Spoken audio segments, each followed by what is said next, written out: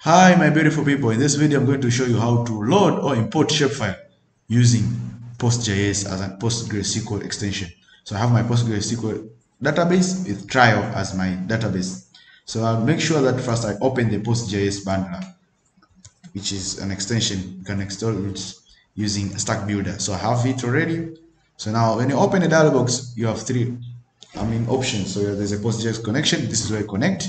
There is here where you can import, export. Because I'm showing how to import, I'll be concentrated on import. But you can always go to export and import.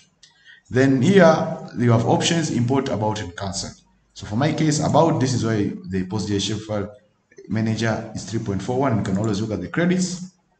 Then for options, this is where you define the DFB character encoding. So I'll just select load into geometry column. Okay.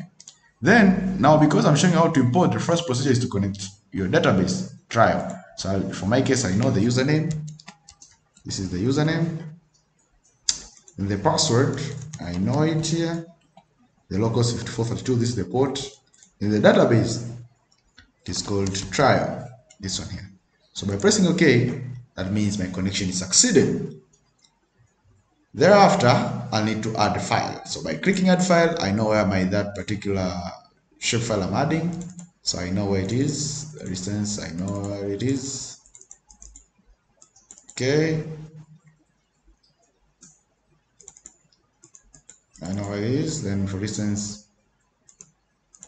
it's this one here. So by selecting, that means these are the schema. The schema is in public, and the table is condition pavement, geometry, column, geometry. Then just like that.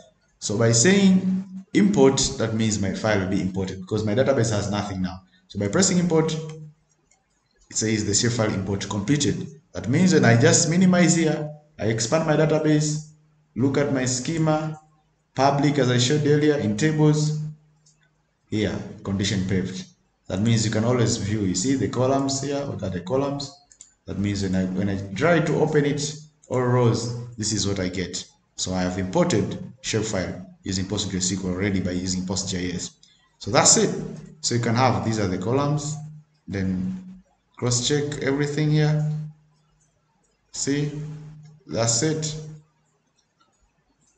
Okay, can have a look just like that. So this is the way of importing shapefile using PostGIS using PostgreSQL. Thank you.